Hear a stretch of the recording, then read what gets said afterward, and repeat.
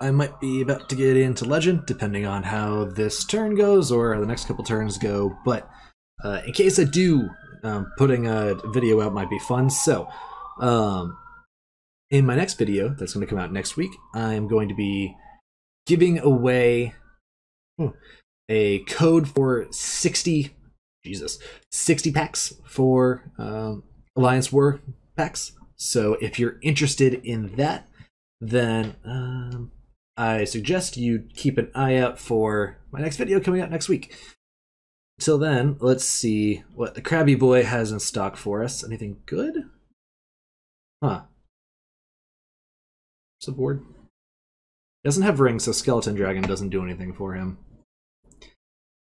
If I take the ring, he goes to 8. I could push 8 damage. Don't have Magicka for it, though. But that is reach next turn, which I kind of like. However, Skeleton Dragon in a turn is good, and I really don't want him to have that. I think I go ring, though. I think ring is the correct play. I'm going to kill this off because that dies to Ice Storm, or all of his actions, basically. So, if we can get ring lethal, I will laugh a lot. That'll be hilarious. He gets his own Baron. Interesting. I think the rune skip still gets lethal. It should. Don't get guard. Don't get guard. Don't get guard. Okay, fine. Alright, so we should have it. So this should be lethal for me to get into Legend, which would be awesome off the back of a Ring of Imaginary Might. I think this works correctly. Nice. Yeah, Hlaalu, getting it done. I'll show the list in a second once the animation is finished. Oh, and we get 3 victories as well. 890, that's not bad. Top 1000 is really kind of where I aim whenever I actually try to hit Legend in a month.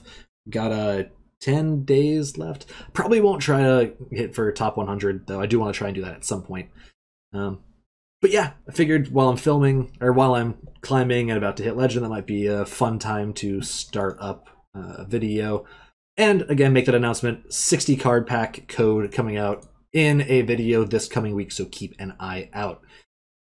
The list really quickly is almost card for card exactly the Hlaalu list I was running before the new expansion.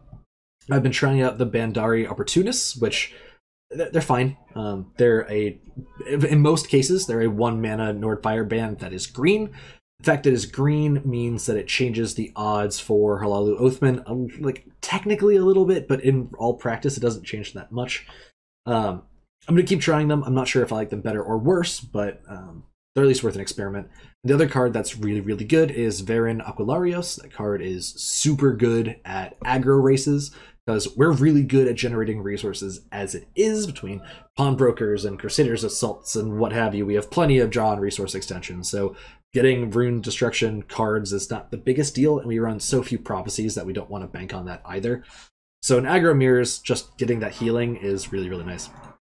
So, yeah, that's all. Giveaway next month, or next week. Hit Legend with this deck, so if you want to try climbing at the end of the season, give this a shot. Works pretty well. I think what we're going to do for next week is do some breakdowns of matches from the Team Rank Star Classic, which unfortunately I couldn't cast from some prior obligations, but Charmer took over for me, has been doing a fantastic job, so if you haven't checked that out, the VOD will probably be available somewhere. I'm recording this while it's on right now, so I don't know where it's going to be, but probably on the Team Rank Star YouTube. Check it out, and until then, see you next time.